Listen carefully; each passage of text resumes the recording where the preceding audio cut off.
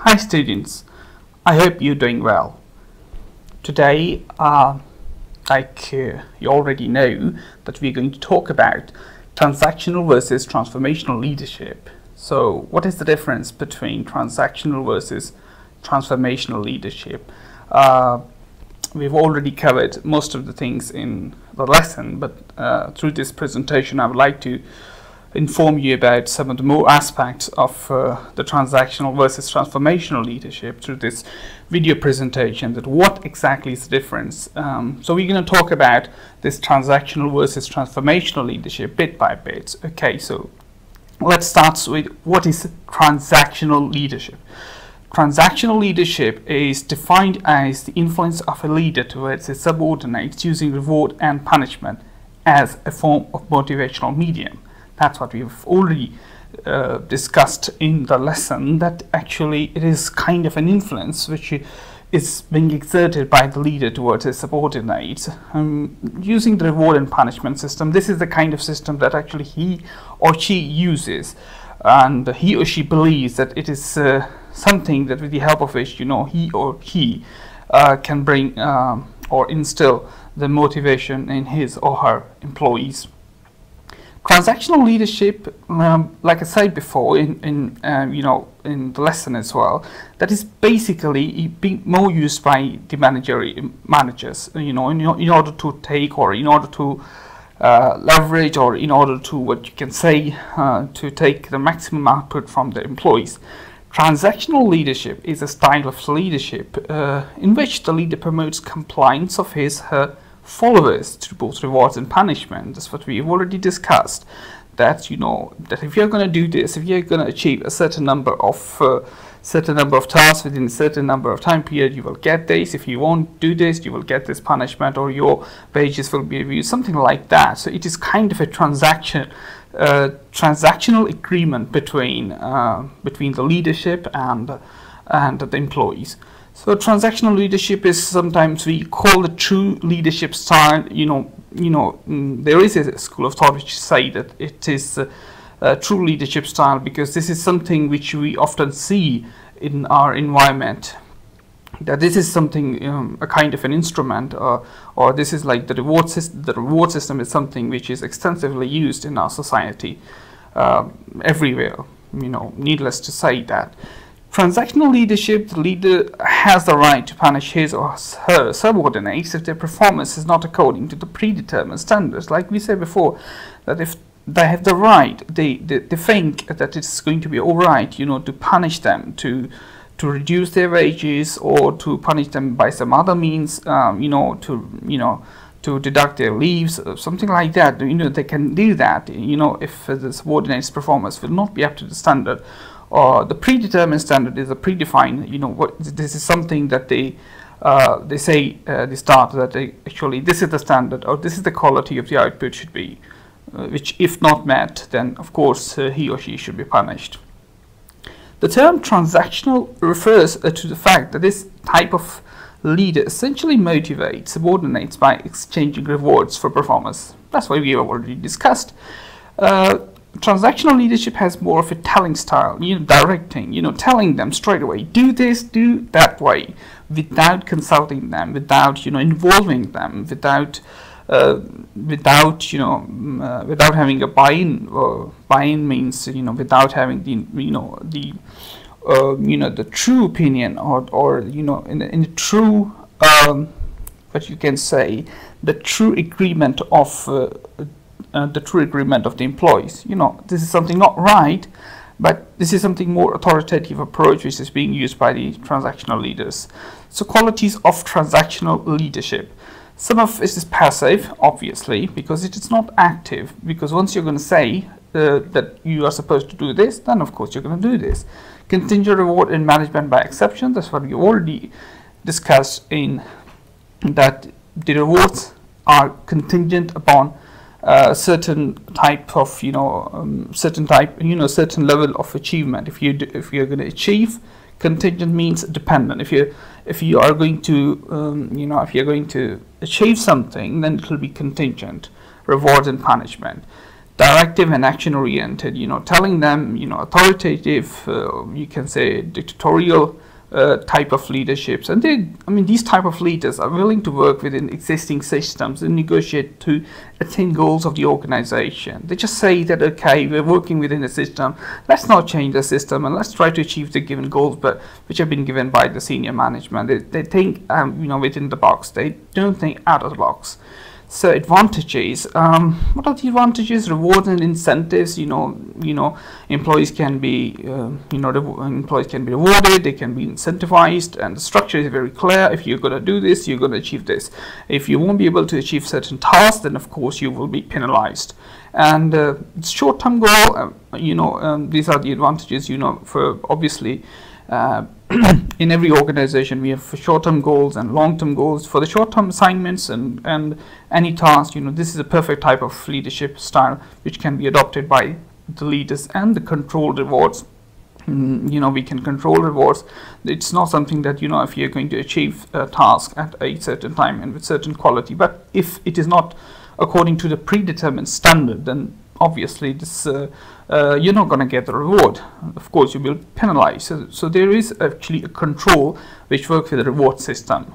So what are the disadvantages of transactional leadership? I would say transactional leadership or the leaders tend to be more reactive, because they once they're going to say, okay, do this, do this task, and then they're going to sleep, and then they're going to be involved in their own things, and without actually paying heed what is exactly happening in the market, what exactly is happening in the market, what the market leaders are doing actually, and they can actually lag behind in terms of innovation and creativity.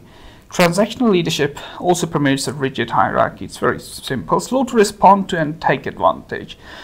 This also limits a follower that wishes to engage with higher level of professional environment. So this is the kind of engagement, the professional engagement and the personal engagement between the leadership and the employees will be indeed decline, and this is one very big disadvantage of transactional leadership. So what is transformational leadership? Transformational leadership is a different approach, which says that the leader identifies the needed change, creates a vision to guide and change through inspiration, and execute the change with the commitment of the members of the group. This is very simple. Like they say that they actually want to make change. They want to keep on evolving, keep on changing, keep on bringing that style, bringing that culture of innovation in order to compete. In order to make sure that the company stays and remains competitive in the market.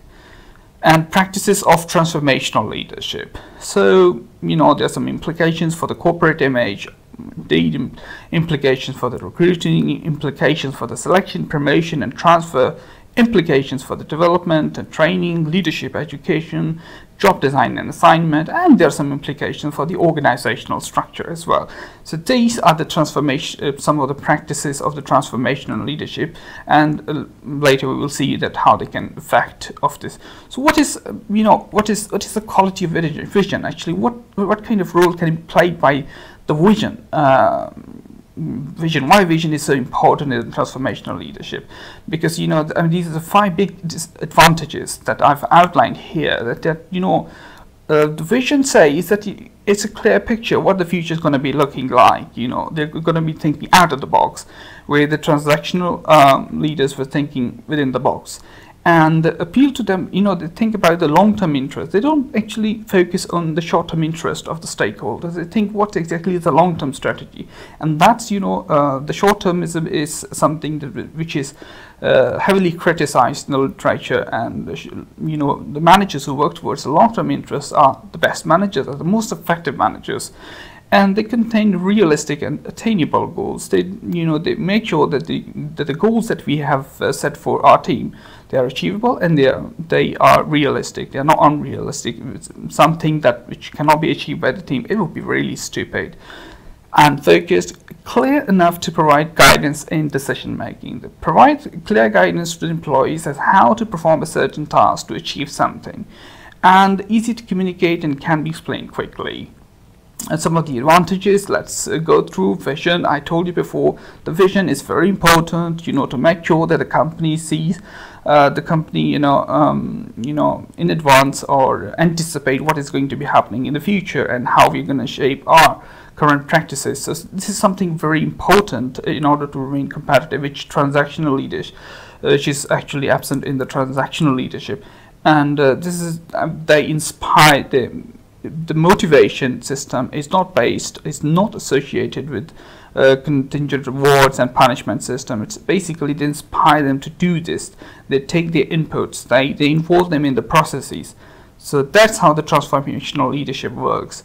And what happens is that the turnover cost, the retention cost, obviously will be significantly reduced once the employees will be feeling that yes, of course, we've got an ownership. The managers is they're thinking about us. They're human, and they really take us on board while making decisions. And this is something that really enhance their motivation and bring inspiration in the employees. So this is all about the corporate learning. So the corporate learning, once this learning environment will be grown up, the employees will be feeling that obviously they will be making some more improvements with the passage of time. So this is corporate learning, which will enhance and streamline the processes and tasks in the organizations. What are the disadvantages? Depend on the leader. It is obviously if a transformational leader is there, obviously he or she can bring the change. If he's not there, then of course the employees won't be able to do that. Draining personnel, power and manipulation. Sometimes it can be done, but power and manipulation. Sometimes they think that whatever the manager is thinking, in order to bring a change, they can do it through power and manipulation. This is something that which can be exhibited by transformational leaders. And lack of check and balance. Obviously, nobody is going to ask why you have designed different. So why have you taken an unorthodox approach or different approach towards the work processes? Why have you changed it? Nobody's going to ask the transformational leaders. So this is more like an impression management. Transactional versus transformational. So I've one-on-one differences. Let's talk about them. Leadership is responsive, and its basic orientation is dealing with present issues. Leadership is proactive and forms new expectation in followers. This is a big difference. Transactional works within the organizational culture, and transformational works to change the organizational culture by implementing new ideas. And in the transactional leadership, we find that employees achieve objectives through rewards and punishment, which are going to be set by the leader.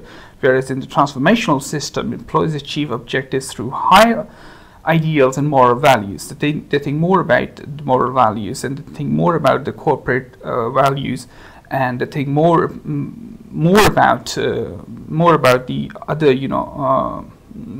other moral beliefs, rather than getting a reward, rather than making effort just in order to get a reward or incentive.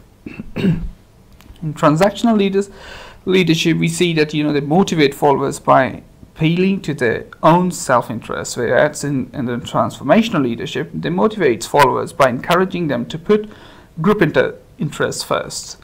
In transactional management, by exception, like we said before, maintain the status quo, stress correct option to improve performance. Whereas in the transformational system, they promote creative and innovative ideas to solve problems. They just don't stick to the old ideas that they always keep on improving with more creative ideas. Let's solve this problem this way. Last year we found a problem and we solved it this way. Okay, that was the last year. We are in this year, so let's try to solve the problem in a different way. If it can be more productive, if it can save, and if if it can bring any cost saving, something like that. So this is basically one of the basic fundamental principles of transformational leadership. Leadership depends on the leader's power to reinforce subordinates for the successful completion of the bargain, whereas in transformational, leaders create learning opportunities for their followers and stimulate followers to solve problems. So there is an example of transactional leadership and transformational leadership, which is definitely gonna, make you, and which is definitely gonna help you grasp the idea what the transactional leadership is and how the transactional leadership differs from the transformational leadership. So in the transactional, there's a coach Matthew Watson of our school's basketball team set up rigid rules regarding expectations on everything regarding the basketball team, from showing up on time and abiding by evening curfews. The school has a policy that allows flexibility with these rules, but are concerned with all players adhering to the organization's policy. Coach Watson uses certain punishments, such as running, are designed for those players who do not follow the rules. Although Coach Watson may be strict, he motivates his team to play and win without using fear.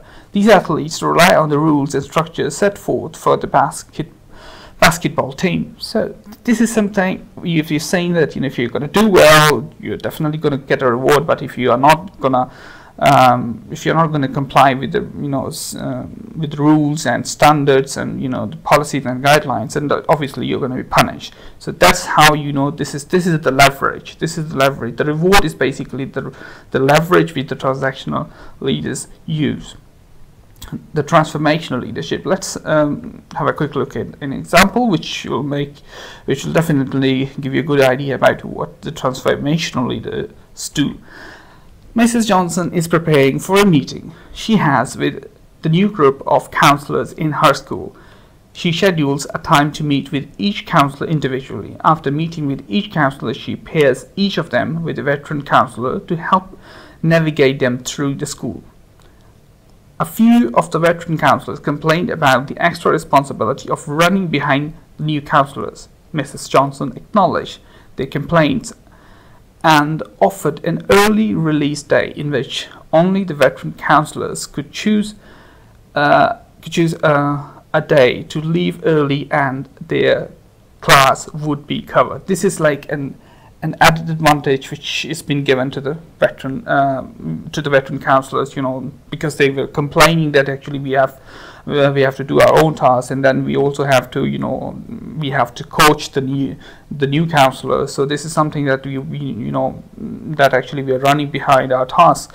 So this is like the transformational leadership. The transformational leader, which is Mrs. Johnson, says that okay, this is like one advantage, an early release, and the work will be covered obviously by the new counselors. So this is an opportunity for the new counselors to learn, and a relief for the veteran counselors, the current counselors who are working at the school. So this is how the transformational leaders work. So thank you very much for your time.